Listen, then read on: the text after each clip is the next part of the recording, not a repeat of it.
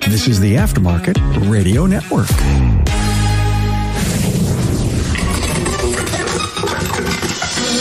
Hey, the gang's all here. Yep, we have the entire Aftermarket Radio Network together for an important episode inspired by the movie Moneyball. We all have experience with people who are not our top performers, but are we better to have them on the team than not? You know them. They are consistent, reliable, steady, and contributors. Are they worth replacing? Will they become the best or top performers, or do they help strengthen our overall performance? A great discussion among your peers that I strongly believe will leave you with just one thing. Thanks to our sponsors, Shopware and Delphi Technologies, for providing you this episode. Hey, do you struggle to let go of your shop at the end of the day? When you see your end-of-day balance and how you're tracking this month, it's much easier, to enjoy the ball game or that holiday or just some downtime. On the web, talk to my friends at getshopware.com. Did you clean the fuel tank the last time you replaced a fuel pump? Contamination buildup in the tank not only impacts your vehicle's performance, but it can also damage your fuel pump. Clean your fuel tank in 5 minutes with Delphi Technologies Fuel Tank Cleaning Tool. Learn more at DelphiAftermarket.com. Hey, good afternoon, Aftermarket peeps in North America. Carm Capriato, the Moneyball episode. This is going to be so much fun and very profound, I believe, as you learn some of the ideas that we have to share with you. I think it's going to change how you may look at all of your people and how you manage your KPIs. Hey, it's good to have you here. By the way, the Apex's awards are coming up. The deadline is coming up in just a very few weeks at the end of August 31st, Wednesday, August 31st. Shop owner, service advisor, technician of the year. On my panel, I just so happen to have last year's technician of the year with me. Please give a consideration to someone that you know that's had an exemplary year, is doing a lot of great things for the industry and your business or their business. AAPEXshow.com/service awards. Hey, I'd like you to meet my panel. Let me tell you, the logistics to pull the entire Aftermarket Radio Network together. It was, it really worked well. I thank you all for finding time in your schedule to do this. Matt Fanslow, shop manager, Riverside, Automotive, Red Wing, Minnesota, from Diagnosing the Aftermarket A to Z. Hello, Matt. Hello, sir. And Matt is the technician of the year from Apex last year. For a few more months. Yeah, a few more months. The reigning. The reigning ends. Coach Chris Cotton is here. AutoFix Auto Shop Coaching from the Chris Cotton Weekly Blitz podcast. Hey, Chris. Hey, how are you guys doing? And, because I'm moving my daughter into Texas State, I'm going to give everybody, if there's any Texas State fans out there, eat them up, cats. Is this her first year, freshman? She's a sophomore. So we moved her into her first adult apartment today. Mom and I get her settled in and then leave. I remember doing that for Tracy. Oh, talk about the growing up thing, huh? Oh, yeah. Hunt Demarest is with us, CPA, Paar, Mellis, Business by the Numbers podcast. Hey, Hunt. Hey, Carm. Thanks for having me. Glad you're here. And Kim and Brian Walker, Shop Marketing Pros, the Auto Repair Marketing Podcast. Hey, everybody. Hey, Carm. Matt and I talk often, if not we're sharing texts, or emails, or Slack. He calls me with some of the most off-the-wall ideas, and he says, Carm, we got to do a Moneyball episode. I go, explain that one to me. We're talking Jupiter here. Let's get down to earth. And after he explained it to me, I said, I am so bought in. I would love to be able to bring the network together. And it actually did happen. I think every one of us has rewatched the movie Moneyball, and it is so much to do with taking a look at your people from a completely different perspective. You always don't have to hire home run hitters or rock stars to build a great and a solid team. So, Matt, I'd love for you to start bringing the premise, and it started by me watching the Simon Sinek video, and we'll make sure we put that link in the show notes about SEAL Team 6.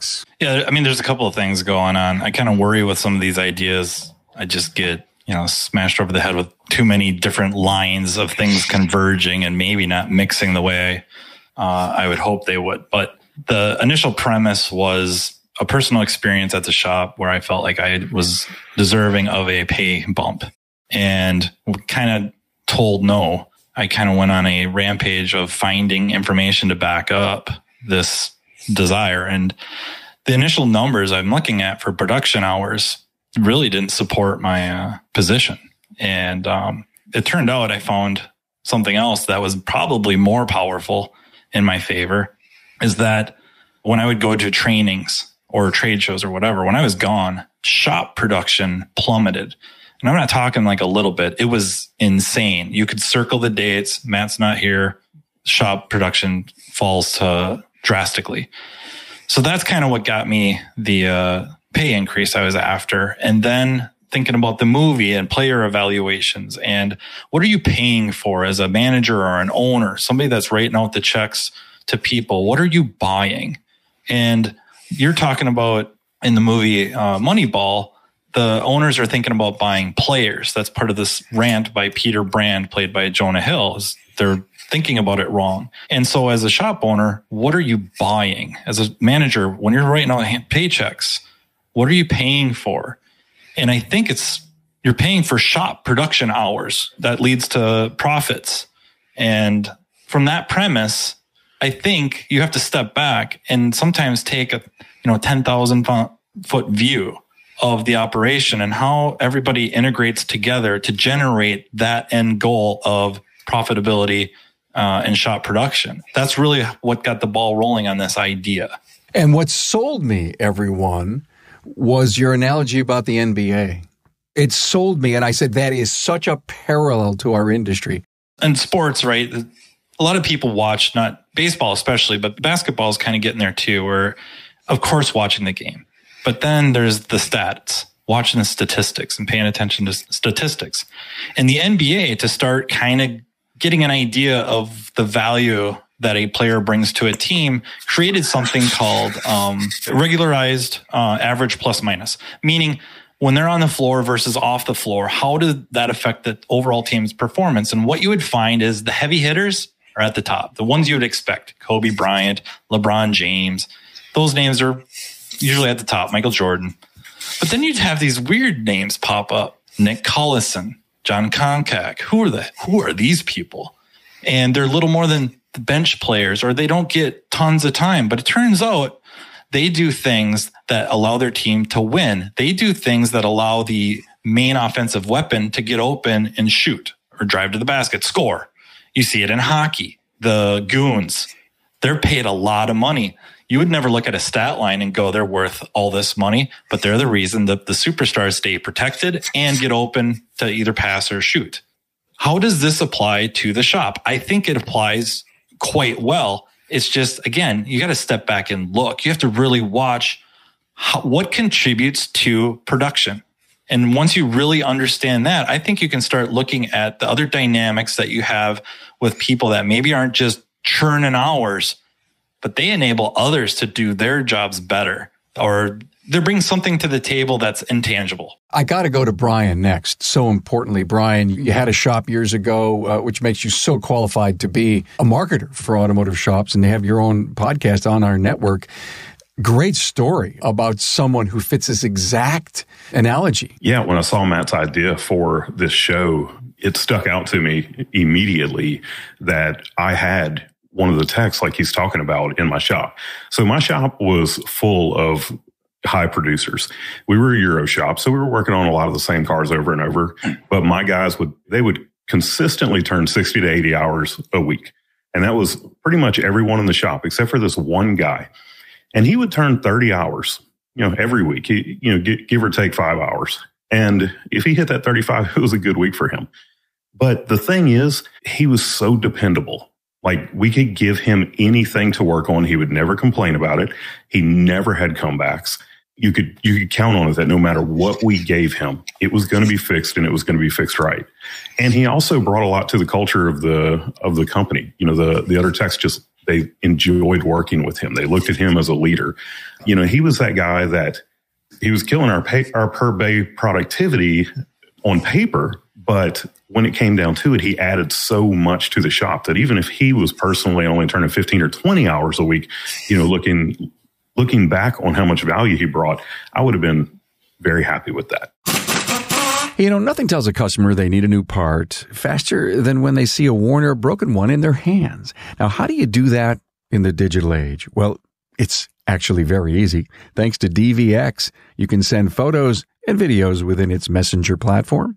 It's like nothing else you've ever seen in an auto repair SMS before. Take the best of an Amazon-like experience and use it in your shop to show customers how great you are. DVX also makes it easy for customers to drop you a quick text or answer in the messenger bubble that arises from the repair order. It's like magic. Customers love seeing what they need to do and giving you a quick answer. You'll see your business's potential right in front of you. Your customers get on with their day, and you get back to the repair. Everybody wins. It's time. Take it from me. GetShopware.com.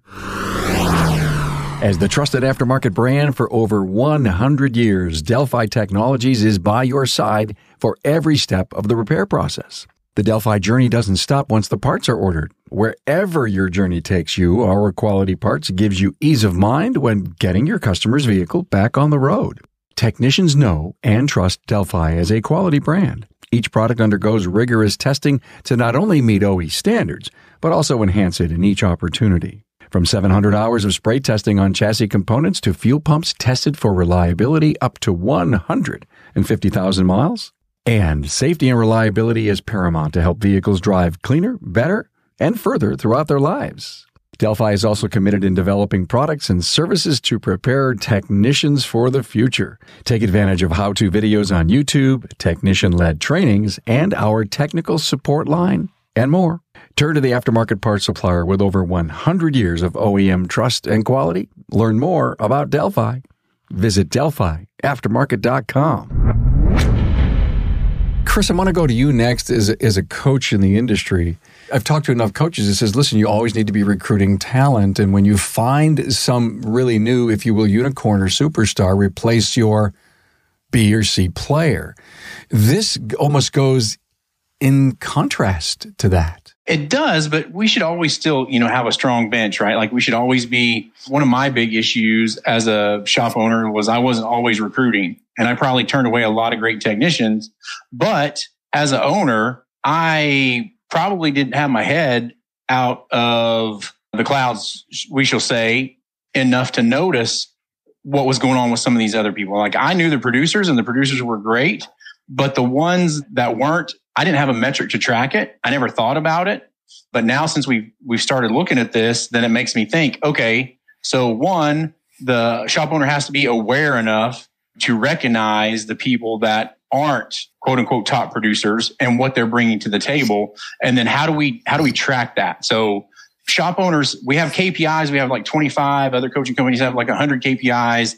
But recently I've been working on like what I call a scorecard for success for like the different departments. So you could have a scorecard for success with 5 KPIs for the service advisors. Let's make a scorecard for success for the individual technicians. Like, what do they bring and how do they score? It can be pass, fail. It can be, A, B, C, D. But then if we track it and measure it, then we can figure out, who the star players are, who the star contributors are, and then figure out a way to reward them for it. Brilliant. Thank you for that. Hunt, I know you believe that productivity is a high number that your clients need to look at. How does this whole Moneyball concept play with you? Yeah, I think that the cool analogy here, especially using the NBA, because I think the stats in the NBA are the most relevant to what we're doing, is if we're comparing this to the NBA, tech flag hours and how much production they have is what we would probably consider points for the NBA, right? It's a stat that everyone cares about. It's a stat that everyone measures. But it's also, there's players in the NBA where their points are higher and maybe disparagingly higher than anyone else because they're taking those points away from other people, right? And so where you would kind of equate that to a shop is, yeah, you got this guy that's flagging 60 hours, but is he flagging 60 hours because he is working that much harder? Or is he hoarding all of this work at the detriment of other technicians and ultimately at the detriment of the shop? Versus if you have that role player that's very balanced, that says, hey, I'm going to win when I win, but some of this stuff I'm going to get an assist for. I'm going to pass this off because I should not be doing this. I'm going to give Chris some work. I'm going to give Matt some work.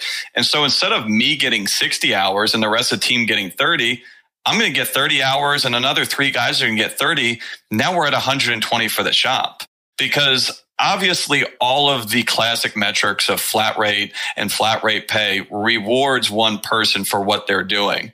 But if you're a shop owner, I don't necessarily care. If you are all my technicians, I don't care what Chris does. I don't care what Matt does. I don't care what Brian, Kim does. I want this shop to produce 150 hours. And however we can do this in the most equitable way is going to be the most successful thing for me as the shop owner. Thanks for that. Chris, I got to go to you next. The premise of Moneyball in the beginning was to put people on the bench that could get on base. And in your case of doing some kind of analysis, if you will, that you were talking about in technicians, could getting on base or the level of contribution be in your test? Yeah, absolutely. So one thing that I pushed the last year or so is wherever you stand on the tech crisis or shortage or whatever is one thing. But in the industry, we've done a terrible job of bringing support staff. And if I'm looking at productivity and what bogs us down in productivity, if you have an A-Tech that's got to stop and do an oil service and a tire rotation when he can knock out a water pump and timing belt that pays 8 hours and 3 hours, then that takes us in one direction. So what we did is we came up with a production apprentice program, and we pulled people in to do A-level type inspections.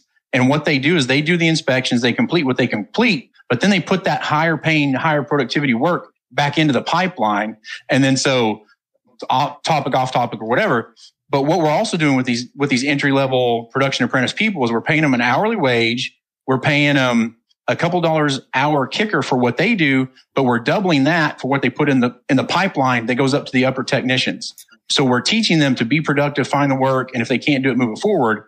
But if you look at it, like all of those are like assists, right, to the big star players. And what it does is it just increases productivity for everybody in the shop.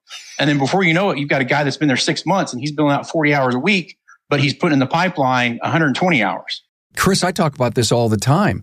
I think it is a genius title to a GS individual because I think it means so much more to the shop by having an individual that can be in even a bigger support role based on that title. And I think we could coach, teach, mentor that person. And what it does is, like, depending on skill level and what you do, you can train that. And so I even have a PDF, like an 8-week training program. If anybody wants it, they can email me and then I can send it out, or maybe we can put it in the notes somewhere, like where you start week 1 with that person and whatever. And then you train them up. And hopefully, if you've done it well, 6 to 8 months later, they're doing brakes, they're doing other services. And then, oh my gosh, you have to hire another production apprentice because this guy's doing 30, 40, 50, 60 hours a week in just brakes and other stuff. And you're raising the level.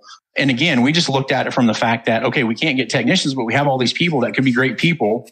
One of the reasons they wash out or leave is because they don't know where they're going. There's no path forward and they just lose interest. So you really have to crank those people up. Title of this episode is Numbers Don't Lie. They also don't tell the truth. And we call this our Moneyball episode. And Kim, relating to that, part of what you guys did as shop owners back in North Carolina was, and Brian was telling me that this gentleman he's talking about never had a comeback.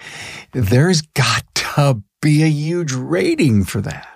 Yeah, absolutely. And speaking of that, and I'm thinking from the HR seat that I'm sitting in for Shop Marketing Pros, we have adjusted, how we hire people here. And it goes back to the experience that we had with the shop. And a lot of times I'm thinking of that specific guy because it's the consistency that they bring. We call all of our team members leaders, and they all are in their own right. But in our core values, leadership is one of them. When we're recognizing our team members, it comes from them nominating each other for something we call the Shieldies. And I've been thinking about it all week as we were preparing for this episode today. And I went back and I was looking. It's funny to me that so many of our current team members who are submitting nominations for other team members, it's very often things like them referencing the consistency or the quality. It's rarely ever that they're pointing out that someone is a superstar because they're doing this many, fill in the blank, talking about stats or how many posts they're doing or how many ads they're doing. It's always referencing the quality of the person. And so oftentimes when we're hiring someone, I'm less looking for the actual, hey, do you have this specific skill? But I'm looking more at the type of person they are, which leads to, are you coachable? Are you going to be a good team player? And so when you think about the shop, a lot of these people, and I think Matt mentioned it first, some of them, just like in the movie last night, was, they were the support people. And so they might not be the rock stars that you think of. It's the ones that are making the whole team better, like Hunt was saying. They're contributing in a way that when you step back and look at the whole picture, what is that quote? Brian's going to laugh because I always screw these things up, but a rising tide lifts all boats. Yeah. So there you go. A rising tide lifts all boats. Hey, so honored to be part of the Aftermarket Radio Network with this entire team. Well over 1.2 million downloads this team has over our lifetime of being together. Matt, again, I go back to great talking points that we had on this. Please cover the SEAL Team 6-piece because I think it has some reference here. Yeah, and I wanted to jump to piggyback off what Hunt was saying, like that the team, right? I'm probably a broken record when I say about the team or the organism. It works together. We've got different areas of the shop, the front of house, the back of house, they have to work together to get that end goal of desired profit. Because that team's in mind, or with that idea of team in mind, it became very important what Simon Sinek says about his discussions and studying of the SEAL teams, about thinking a SEAL team or SEAL Team 6, whatever, they would be made up of the best of the best of the best of the best. Just the highest performing individuals. They're, robotic or just next level athletes, killers, whatever. And it turns out that's not the case. There may be some like that, but they're super rare. SEAL teams are made up of people that are high trustworthiness. So it's a graph made with performance, trustworthiness. And of course, perfect world would be high performance, high trustworthiness. That would be, great. It just doesn't exist in great numbers. So they value trustworthiness over performance. They would rather have lower performing individuals who are very trustworthy over just purely high performance, low trustworthiness. So, do I trust you with my life? Do I trust you with my wife is the difference. And they go after the trust them with their wife, that they got their back. They're going to work together. They're going to work as a team. And there's so many examples of this on YouTube, just watching The Buds or Hell Week, where they have to do these team activities. The ones that succeed work together. They pick the guy up that's tripping and falling. They work together. It's not me, me, me, me, me. And when you have this type of a setting and this kind of a thought process, I think you can start looking at current employees as well as perspective. What do I value? I'm looking at these numbers and boy, they really turn the hours. But man, I'm picking up bad vibes about this personality. Am I bringing something caustic in? Am I better off taking somebody that I had pretty good vibes with, seemed to get along with everybody just in the walkthrough, even though their numbers aren't quite as high? And it's stuff to think about. I'm not really telling anyone what to do, but I think it's got to be thought about. The numbers don't lie, but they also don't tell the truth. We can't talk about that without mentioning Simpson's paradox. We have to, because nobody gets taught that. I don't know anybody that went to high school and was taught in statistics Simpson's paradox. But what it essentially is you can look at statistics, you can look at these numbers and derive two answers or whatever that are 180 degrees different, yet the numbers say they're true. And where this becomes a problem is humans are very, very biased. We're loaded with confirmation bias. So we look for things that back up our worldview. So if I'm thinking that this person's low performance because of effort and I pulled numbers, even though Simpson's paradox is at work, these numbers could point to two different directions. Guess which one I'm going to side with? That's why I think it's important to consider that numbers don't lie, but they don't necessarily tell the truth either. Trust me, I've done it. You've let a low trust person go and the whole team rises. Everybody's shaking their head. If you're listening through audio, everyone's shaking their head. It's amazing to know that someone with high values that's reliable and consistent is a team player that may not be, as we were saying, the most productive person, but they're like glue. They're like good stitching. They keep everything together. Sometimes people come in and they see this individual, as you guys were saying, Kim, Brian, 30 hours, and they're there. Everybody says, wow. The break is here. You automatically think you want someone who's high performing and high trustworthy. But when you really kind of back up and look at it, those who are high performing, very often they're egotistical, they're self-centered. But then you think about the ones who are trustworthy and, you know, the rest of the team, who are they going to go to when they need something? They're going to go to the trustworthy person. And a lot of times the one who's high performing, you know, they think they have some secret. They can't share how well they did this or how well they did that. And so I think that plays is just a huge part of it. I loved that piece when they were explaining that. So I was really glad that you shared that, Matt. We'll have the link in the show notes. Chris? So I had a thought on the scorecard for success because I've always built it around the team, and not the individual. So while we were talking, I scribbled it down, like what 5 to 6 criteria could I do for an individual person to measure this? I'm not going to mention productivity at all. Number 1 is comebacks. 2 is punctuality. 3 is good attitude. 4 is trains. And that's a big thing because all the technicians that I run across seem to think that it's okay not to train anymore because they have us over barrel. And then 5th is goes out of their way to help others. And when I say that, it could be other technicians, it could be service advisors, it could be seeing somebody, you know, maybe you got this technician he's by the front door and everybody comes in and stops him and says hi. And he's the one airing up tires and doing all the free stuff that nobody talks about. Maybe that's it. So maybe that's a quick thing for everybody to think about for like a scorecard for those people.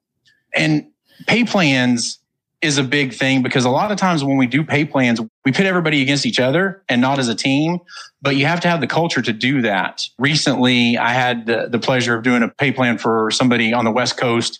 The minimum wage is like $13.10 now, $14 an hour. Everybody, including the owner, gets minimum wage. Doesn't matter who you are, what you do. You push a broom, you're the A tech, B tech. Everybody gets minimum wage. And then at the end of the week, they check gross profit and everybody splits the gross profit, a percentage of it. And that's what you get paid. And they thrive in that. They are like, okay, I got to build this ticket. I got to hurry. I got to hustle. I got to do this.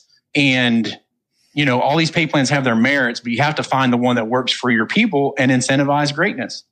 Yeah, one of the things that I think that we see a lot too is you never have a technician or really any employee that doesn't have some redeeming quality, right? And so the ones with the terrible attitude that, you know, are awful to deal with, no one likes to be around, they play their music too loud, you know they're flagging like 60 hours a week, right? You can't get away with that and then also not be a producer. Same that you see in sports, like, hey, you can't have a big personality, be a knucklehead, be getting arrested, but, you know, we're not going to drop any names here and don't know what type of sports fans we're listening to. But, you know, if you're the star athlete, maybe if you're the quarterback, you know what, there's a certain amount of stuff that we'll let you get away with and we'll look the other way on it. And I feel like that there's a lot of shop owners, especially I see people as they kind of grow with their business. Because when you first open a shop, I think most people say, hey, I want a team full of 60-hour producers. I want killers out here that are going to be able to do this. But then as you see people grow with their business, they're like, I don't want 3 people 60 hours. Maybe I still want that one guy that doesn't have the best attitude that can just knock out work. But I want people that are going to be able to have a good attitude because I value that more than just straight hours going out the door. Well, in the end, it has to be a great place to work, right? Or else you're going to have turnover for technicians and everything and everybody else. Early on in my career, I probably lost really, really great technicians because I wasn't paying attention enough when somebody came to me and said, hey, I'm leaving, to investigate it further and be like, why are you leaving? I think we did one about exit interviews not too long ago. That's part of it. Like you have to be aware of what's going on in the shop in order to do this. Because if you're not aware at all, then this whole thing goes out the window. You know, we keep talking about strengths, and I see Bill Connor posted about the strengths, and I think Hunt, you just mentioned it as well. There are so many tools out there, and I think, Brian, remind me, I feel like we did this at our shop, which was many years ago, but we're starting to look at implementing that even more here in our business now with regard to personality assessments or whatever you want to call them, Strengths Finder 2.0. You can really learn a lot about people, and you can't really manipulate those, right? They ask like the same thing 5 different ways, and you might try to, I really want someone trustworthy. Let me answer it this way. You can't fool those assessments, and it really pulls out some of these exact things we're talking about. You know, how do you really grade or give a score to someone when you're talking about these character traits? But those assessments really pull that out. And I don't know if y'all have been using those if anybody uses those in the shop. I feel like you did a podcast on that once, Carm, but those things they're real. This was really popular. I think Big Five is now like the dominant personality type quiz used by the psychological community. Where you really find out about people, though, is when things go wrong. I'm going to be a little bit vulnerable here. So we made a big mistake for one of our clients here a couple of weeks ago. It actually goes back further than that, probably about 6 weeks ago when it started. We've got the specialty shop that we work with that they rebuild a very specific type of heavy duty truck. And they have nationwide ad campaigns. So we're talking about pretty big budgets that we're working with. And we were working with Google on this to make sure that everything was set up right. And it wasn't. And it blew through $12,000 worth of ad budget in a very short period of time without producing any results at all. And when I found out about this immediately, it was like, that is not my client's problem. That is my problem. So, there was no question about who was going to pay for that mistake. And we've talked to the client. We let them know, hey, we're covering this.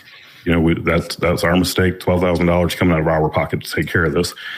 But this was done. It was settled. It was over with. But the young lady who I have, working for us, who was running those ads, actually messaged me yesterday and said, hey, I need to talk to you about something. I call her up, talk to her, and she says, I found something where I messed up that contributed to this even more.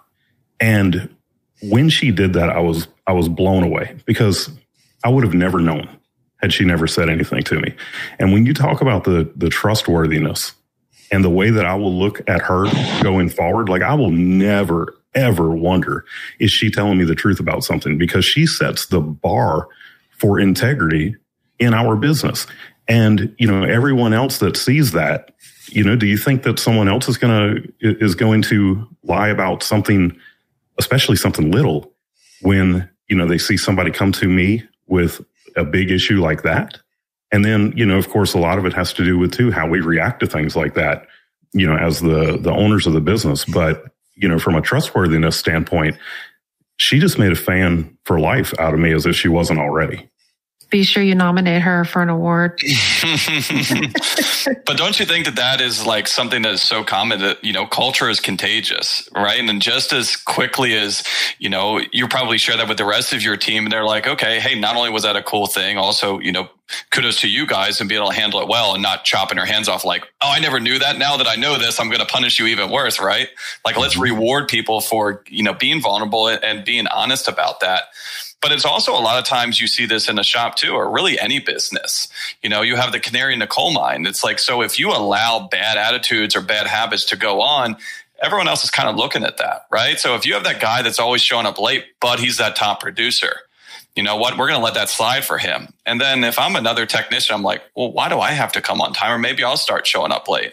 Same thing. It's like, hey, you know what? Service advisor, service manager dispatches this work. I know Steve is always going to scream at a service advisor. He doesn't want that crap, And so this is contagious around there, And so being able to reward some of this good behavior, and hopefully that becomes more contagious than some of this negative, cancerous energy that can sometimes happen.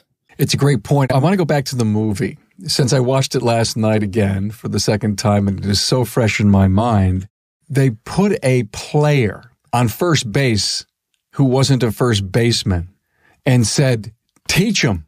And so to your point about training, Chris, and I'm huge on training as a pillar of the strategy of the company, training. Listen, this guy hits base hits. We have no other place. Put him on first base. He doesn't know how to play first base. Teach him how to play first base. And someone asked him, what do you have the most fear of? And he says, somebody hits the ball to me. But you can't train someone unless you know if they admit to you that they have a weakness in the learning curve, right? I think it's a great movie to share with your leadership team in every one of our businesses and say, does anything here, can we relate to any of it, and how can we learn from it? A ton. I wish they would have shown maybe some of that, like how they trained him to become a first baseman. Because, right, as an industry, we suck at training people. Like, seriously, like onboarding and training is worse in our industry than anywhere else on the planet. Like, you bring a new service advisor in with experience. Okay, here's your desk. Here's a point of sale. Here's a phone. Good luck. See you next week. Same thing with the technician. Here's your bay. Got your tools. Here's how you log in. Here's how you log out. Maybe I'm going to show you tablet. And then we're off to the races. And then 3 months later, when that person's always said he's flagged 50 hours, but he's flagged 30 and he's still trying to figure out where the oil filters are or whatever, you have to make that a process. And I really, really work hard with my clients. I've got one that we kind of had that issue with. And I was like, okay, just like the productivity assistant, we're going to come up with a 6-week training plan for a new employee, period, what their experience is. So we brought in a new technician that we really, really needed. And it was a week before we let him turn a wrench. Like, the first day, he shadowed the service advisors to see what they do. The second day, he was with his mentor out in the shop. The third day, all he did was write fake DVIs to learn how we wanted them. And so instead of pushing everybody out there, can you imagine how that movie would have turned out if they just thrown him on first base and been like, good luck? And that's what we do. And we throw our hands up when people leave and quit and wash out and everything else, but it's all our own fault. Sorry, I don't even know where I was going with that. But anyway, that's what popped into my head. Well, it's true, though, about training people and onboarding and all of that. There's a study that was done with employees about what they want most from their employer. And this kind of blew me away. And I honestly didn't really believe it at first when I heard it. But, the study showed that the thing they want most is access to the owner of the business. Like, they want to be able to learn from them. They want to be able to have a relationship with them. They want that mentorship. And one of the things that I've recently done in my own business was make it very, very clear to all of our people that I am here. Like, if you need something from me, I am here. And, coming from the world of auto repair, I was a diagnostic tech. And the funny thing about diagnostics is that once you really learn the diagnostic process, it's not just about cars. It's about everything. If you can diagnose a car, you can diagnose what's happening in a business. You can diagnose what's happening in marketing. The principles are the same all the way, through. And I've been able to work with my team and begin to teach them that diagnostic process. And they're learning skills on the marketing side of things that is making them better. And it's all because I made it a point to prove to, to show them I'm here and I'm available and I want to work with you, when you need some help. Such a great point, Matt. I want you to go next, but wow. Diagnosing the Aftermarket A to Z is the name of Matt's podcast. And you just nailed it, Brian. Just exactly how Matt not only looks at any challenge he has in the shop, but in life too. Yeah. And going back to the movie too, building on what you're saying, there's a couple other things that go on that I really, really like. I think you can take this movie and watch it, regularly, like annually. And another idea is at some point, Billy Bean, Brad Pitt's character, goes around and talks to specifically David Justice, but kind of everyone to get them on board with the team goal. What are we trying to do here? Buy into the system. If I can get everyone to buy into the system and trust me, trust the coaches, what we're trying to do here, we're going to work better together and we're going to achieve this goal. And I thought that was really important because I think a lot of times not everybody knows exactly where they fit in. Kind of like Brian and Chris were saying, like, here's your keys, here's your station, here's your spot, get to work. And not only are you fumbling around with just that specific task, but you don't know where you fit in the system. And the other thing I really liked is the Peter Brand character, Jonah Hill, sitting with all the players and watching video and talking about weaknesses or strengths and pointing it out, saying, suspension work, you're maybe the best I've ever seen. But when we get you in powertrain or something like that, things dip. I've been watching you, and I think some of it's a comfort level, or some of it's, when you're working on suspension systems, you have your cart, you have all these tools kind of ready to go. But when you're working on powertrain stuff, you don't do that. And I think that could really help. Might be just little things pointing out. I thought that was really important, like helping your people succeed at every position. Service advisor, observing. Yeah, you could sit back, look at the numbers, but sometimes it's good to just sit back and watch observe, and maybe talk to a customer on their way out, meet them at the car. Like, hey, can I have a couple minutes? What'd you think? What would you give me for some advice? What would you like to see different? And then go back with some data, not right away, just run in after I talking to that customer and light into them. But hey, I've been watching you now for a few weeks. You do this so well. I have some ideas though. What do you think? When you approach it the right way, not that we always have to handle people with kid gloves, but a lot of times they appreciate that, because ultimately I am trying to help you succeed, because if you succeed, everybody succeeds. You know, Chris brought up training. Chris, I've written blogs on it. We've done shows on it. I'm getting to the point where I'm hating to just, in what I do and what we all do to advance the aftermarket, just this lip service, okay? You know, sometimes we just talk about it. And we recently did an episode on how you do these things. Okay, we need to go out and talk to the parents. Well, exactly how is that done? It's almost like, let me show you tab A, slot B. And we talk about mentor. We drop mentor-mentee all the time. No one knows what it really is. No one knows the structure, the disciplines about it. And in about 3 weeks, we're going to do an episode, mentor-mentee. And there's some software out there. There's a company out there that will assess mentors and mentees and literally set up the training program to help make everything that team, mentor-mentee, has to do to make you, at your pleasure of moving them through the ranks. Because we all know that not every seniorist person is the best mentor. So we're going to do that soon. I did have one thing to talk about what Matt was talking about. So it's easy for Billy Bean, Brad Pitt to go around and have these conversations with people, but shop owners are not typically great communicators, and they're super scared of confrontation. So guess what's not going to happen? Either one of those things. You have to work your way through these uncomfortable moments. And if you go back, I don't know what episode it is, but Weekly Blitz, it's eating the elephant or the notebook technique. You go in, you have a meeting with every one of your employees every week, every 2 weeks to start, and you start having these conversations. The more you have them, the easier it will be for you. I'm not going to get into the structure of it and everything like that. But if you're hiding in your office and you're ducking these uncomfortable moments and you're not looking for teaching coachable moments, then what you allow is what will continue. And it's never going to get better. You're never going to advance your business. You're just going to suck less. Aftermarketradio.com. Click on Chris's pretty face on that homepage.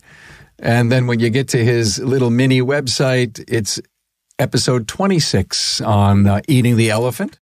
Carm has them all memorized, right? He already knew what that was. No, he looked it up real quick. I looked it up. I think one thing that hasn't been brought up, that is a big part of Moneyball and what they were trying to do is also the profitability side of this, right? Yep.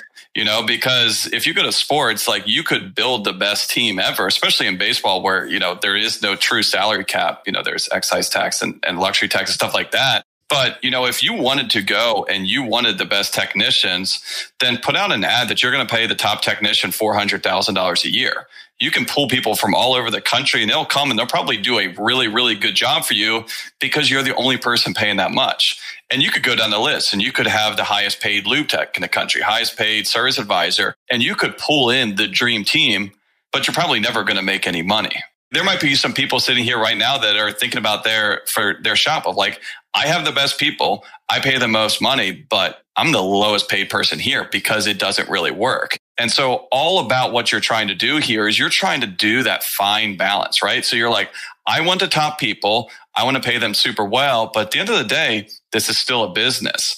And, that's where I kind of thought of this was when Chris was talking about the apprentice, right? The role players, the general service that are really the glue that not only holds the team together from a culture wise, those are also really the people that are driving profit, right? If you can have this hourly kid that's making $16 an hour, now he's not doing diagnostic work, but maybe he's flagging 30 hours. That is like the golden goose right there because he is just printing you money, and being able to balance this team of like super high paid, super high performer with kind of, these higher efficiency from a dollars and cents type standpoint is huge. And you see that on a team, right? Hey, you got that player that is in there for the league minimum, but he is really doing, way above what he's getting paid versus these guys that, they're costing you a fortune. Well, they better give you a ton of results. Wow, $114 million was the Yankees payroll versus the $39 million that that Oakland Athletics had. And of course, they went into the next year and did 20 games in a row. I believe it's a stat that still hasn't been broken, with a ragtag team. And so the beauty of the entire movie is you can assemble it if the heart and the soul and the trust and people can perform their basic role. Now, can we have one more thing on that? Because there is a downside, and I see this also in shops as well. So I'm unfortunately an Orioles fan, right? And anyone that follows baseballs knows if you have someone good on the Orioles will not pay them. So that person is going to become good. The fans are going to get attached to it. And as soon as free agency hits, we've lost that person. And I see that a lot also with business owners as well. Like, hey, if you want to keep these people around, on sports, it's mostly just pay, right? They don't care what their coach says. So if you give me a good contract, I'll stay here. But it's like continuity is the exact opposite of probably profit in some situations. Hey, if you want to keep this team around, if you want to keep this team together, you better take care of them. You better empower them, and you better pay them accordingly. Now, if you only care about profit and you want to just, not that Peter Angelos, the owner of the Orioles, is doing this, but it's pretty much what he is. He is focusing solely on profit. So he says, you know what? We're going to keep the lower farm system team or farm system players in there because our revenues are still up here, but we're keeping our payroll down low. But what happens is now we have a revolving door where anyone says, oh, hey, I love Adam Jones. Well, Adam Jones is gone. Manny Machado's gone, right? All of these players, once they find some success, just leave. And you don't want that to be your business. That's a great point, Hunt. We had a great camp meeting on Monday, and I think a lot of stuff has happened out of it. Long conversations short, we're talking about bringing in people, getting ATEX $45, $50 an hour. And I was having the follow-up conversation with a shop owner, and this outdated thinking or mode of thought, he's like, you want me to advertise for a technician for $50 an hour? And he goes, I guess you want me to pay all my other technicians $50 an hour too now. And I'm like, exactly. And he flopped like a fish for like 6 minutes. It was just like this big mouth open, gasping for air, flop, flop, flop, flop, flop. And again, it's just the outdated thinking. Like, people, you have to let anything you knew before 18 months ago go, and it's new. And guess what? Your next 18 months is going to be brand new. So what you're thinking about today is nothing 2 years from now. Stretch, try it. Oh my God. Yes. We have a podcast dream team here. Thank you all for finding the time in your schedule to come here to talk about the Moneyball movie, or Numbers Don't Lie. They also don't necessarily tell the truth. I thought this was great. It was all about our peoples and their capabilities and things they put together. I'm going to go around the room. Matt, Hunt, Coach Chris, Kim, and then Brian. We'll each have anything left that you'd love to cover, and then we'll say goodbye to our great audience. Matt? I guess I don't want to imply all this is so easy. I guess first I want to campaign that every shop installs a home theater and uses that to watch any movie and try to apply it to auto repair. Then also that I don't want to imply that this is so easy to do, that when I start thinking about the systems and processes and all the intricacies of generating the goal of desired profit, ethical profit, I sometimes get overwhelmed thinking about all the little things that apply and can contribute. But I think it's very valuable to think about and put yourself in a very good position to be able to do it. Have the time to study it, be it study the numbers, make sure you check your bias at the door, and then just sit back and watch. Even if you've got video cameras, just to sit back and watch, not to be hypercritical, but watch the process, watch how everybody works. And with the eye being the idea and your eye looking for ways to help them be better, remove obstacles. That's my favorite thing with management, is how can I remove the obstacles preventing you from doing your best work and enjoying yourself as much as possible, right? Thanks, Matt. I have to tell you, this entire team, including myself and all the episodes that we've done, over 1,000 episodes, we got some great content on there. And if anyone is saying, where do I go for this information? We, as a collective team, have it. And I have to tell you, there's some of the most cutting-edge concepts and theories and ideas and business acumen in the entire Aftermarket Radio Network. So again, I'm honored to have you all here. By the way, this isn't the last movie episode that we're going to do. We've been chatting about other things. Tracy just mentioned we should do an episode on Miracle. Just because it's hockey, Come on. Which is interesting. Matt and I and Tracy actually got together and said how we have to do an episode about the Godfather movies, so that may be coming. I'm in on Godfather, out on hockey. Thank you, Chris. Hunt, your final comments. We'll see Tracy's Miracle and Razor slap shot.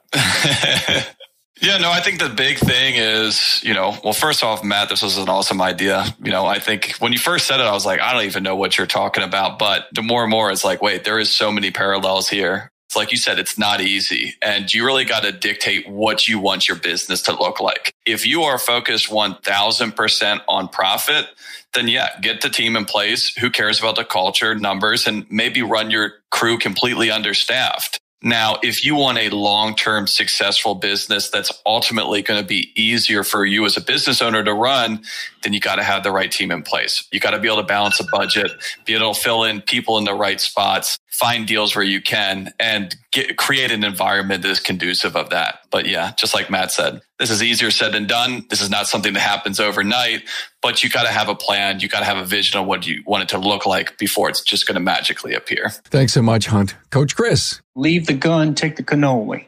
Again, on this topic of, everybody's fat, happy, lazy. The last 2 years have been great. People are stacking up money. I've never had as many shop owner vacation all the time. It's crazy.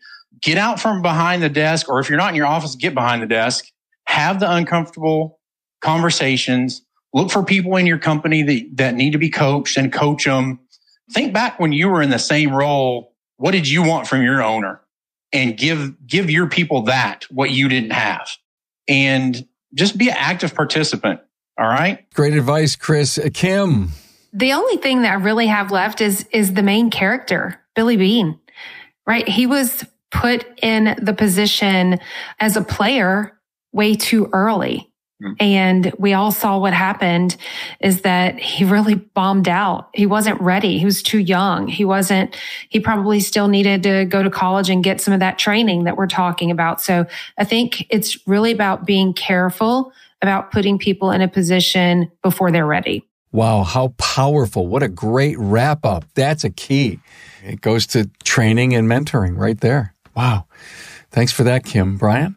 There was one other thing that I saw in the movie that stood out to me a little bit. There's this scene where David Justice is in the locker room and he's going up to the soda machine and he's hitting the button. Nothing's coming out. One of the guys comes by and is like, you got to put $1 in there. And he's like, are you kidding me? What is that thing in your shop? You may not be able to afford the top dollar players, but you can create a work environment for them that is better than anywhere else. What are the things that you can provide? Are your techs having to still pay for their own gloves? Do you have things like a lot of shops now, they've got sodas and candy bars and stuff for their clients. Do you have that for your staff? What are the little things that you can do that will take care of them that are just enough to say, you know what, I appreciate you, that could make an impact in your business? Profound. So, Brian, I've got a client that they shut down one extra day a month. Like they have one, if they can wrap it around a holiday, they'll have a 4-day weekend. But if there's not a holiday, they close down on a Friday and give everybody a 3-day weekend. That takes the whole shop out of productivity for one day. And basically we're calling it a mental health day, but the guy still does over $200,000 a month being shut down one day less than everybody else. It's like Chick-fil-A being closed on Sundays. Yeah. That's a sore subject, Kim. We're not going to talk about that. They need to change that. No one wants Chick-fil-A more than on a Sunday. It's just not fair. So true. Yeah, but we need a fleet of trucks to park in Chick-fil-A and say not Chick-fil-A and be open on Sunday with our little chicken trucks. Park in the drive-thru and let them go right by you. Yep. See, these are entrepreneurs, capitalists right here. Matt Fanslow, Chris Cotton, Hunt Demarest, Kim and Brian Walker. Thank you. Thank you, sir. Thank you. All right. So the tape is still running. So if anyone who wants to have any outtakes, you can start. Oh, my God. So Matt and I and Tracy, and I can't remember if we were doing this in Slack or on the phone, talked about the Godfather movie. And then Tracy tells her story. Oh, way back when she was still living at home, all of a sudden, it's Christmas. We've already had the parties the day before with the families, the night before Christmas Eve. So here it is. We get up, we exchange a couple of small final gifts, and then all of a sudden here comes the violin music from The Godfather, and Anne says, Oh my God, what are you guys doing? And so we'd get wine and bread and oil and olives. And I did not grow up watching A Christmas Story. I still have not finished. I've never seen the movie. Like, I know it's like very iconic, but everyone's watching A White Christmas, Miracle on 34th Street, Christmas Story, and we're watching Godfather, Casino, or You Goodfellas. didn't miss out on anything, Tracy. I would love to have that Christmas. Like, I'm down. like I'll bring my onesie and my blanket and pillow, and we'll just watch all 3 episodes of The Godfather Christmas morning. I'm there. We'll drive up to Buffalo when it comes December. I keep waiting for Brian to share, but if he's not, I will. We have never seen the Godfather series. Don't start. No, it's not healthy. It'll change your life. I've seen the first one. I haven't seen, but I've heard that the sequels, you're not allowed to watch this. I thought they were terrible. No, 2 is the best. They're all great. And if we're all going to be at Apex or whatever, we need to rent a movie theater and just... That we got brought up because we got separated on the plane in 2 different aisles. It was on purpose. And so we had, the movies, going or whatever. And so I'm going through looking which movie I want to watch. I see he has Godfather Part 1, 2, and 3. So when we got off the plane, I said, so which Godfather did you watch? And he starts laughing. I did Part 1. I said I did Part 3. I knew you would not get past the G's in alphabetical order. That would stop you right there. So when we went to Europe, we're sitting there on the plane. Kimberly's in between us. Piper's on the other side. And I look over, and Piper's just like full tears, meltdown on the plane in the middle of the night, crossing the Atlantic. And I go, what are you watching? And she goes, I've never seen Forrest Gump before. And she's just like dying from Forrest Gump on the plane. That's a good movie. That is a great movie. Probably a lot of lessons to be learned there. Oh, there's a lot of lessons. I'm texting Peyton right now to ask him. Have you ever watched? Kim and Brian, have you guys seen Goodfellas or Casino?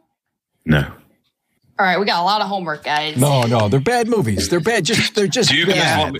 Do you guys want me to start doing like some of the movies that I get to watch now that I have 3 kids? How about how does it translate to Sonic the Hedgehog 2? What some people argue some of Jim Carrey's best work. I saw about half of that over the shoulder of my daughter on her iPad on our last flight, so that was a good one. I've seen Frozen about 87 times, so I'm probably pretty good on that one as well. I cried with Coco and Coco and Onward. On some of them, like the kids don't catch onto the undertones, and yeah, you're watching it, you're like, this is really sad, and my daughter's like, this is really good. I'm like, well, same with like Up. Like Up is like supposed to be a kids movie. That one's really sad too. Like there's a couple of them. Yeah, and so Peyton has not seen Forrest Gump. What a horrible parenting fail. I know, Chris. He also says I didn't watch Disney movies with him, but I'm like, whatever. My messenger got lit up. What do you guys watch then, Kim and Brian? Like, what are your like faves if you haven't watched Godfather, Casino? I think it's usually like Tombstone. Wrong. Tombstone is a classic. Phenomenal movie. Yep. That is my favorite movie ever. That is a phenomenal movie. You have changed your mind about your favorite movie ever like Outlaw 4 times. Josie Wales. Yep.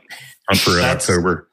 Hunt for Red October is a good Yeah, it's one. usually like action flicks, military kind of stuff. Mm-hmm. That's what have always been our go-tos. Somehow, once a month, we got to do a movie episode related to our industry. We can nail it every time. Wow.